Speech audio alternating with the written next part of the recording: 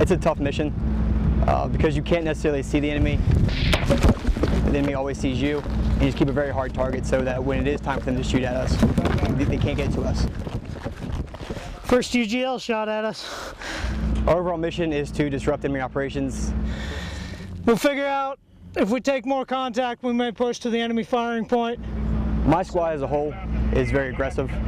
It definitely Uncover to the northwest. It embodies the whole no better friend, no worse enemy. Because 1 second these Marines are, shaking hands, kissing babies, generally getting good repertoire with the locals. But at the drop of a hat, these guys are aggressive as can be. They're running across fields, they're making those keyhole shots, they're doing everything that needs to be done in a split second. There's no transfer time, there's no, hey wait, let me get in my groove. It's always the second something pops off, these guys are there. They're always there, they're always ready. But as soon as it's over, they're back to normal. I laid down in some human We took some arms fire, we returned fire, we moved on the enemy. It is typical of this Taliban element that's out here right now. All we end up doing is taking it back. We got room for one. Took one detainee. Roger.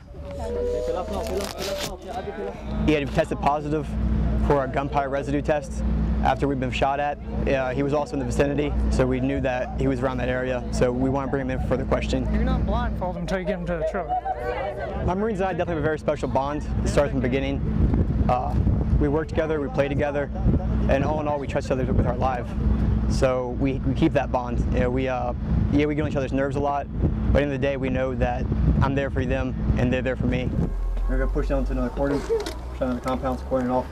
If possible, 2 or 3 shooters in there right now.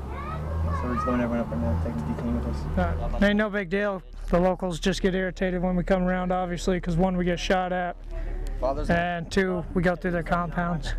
Yep. Just another day in Op Box 10. Right there. Hold.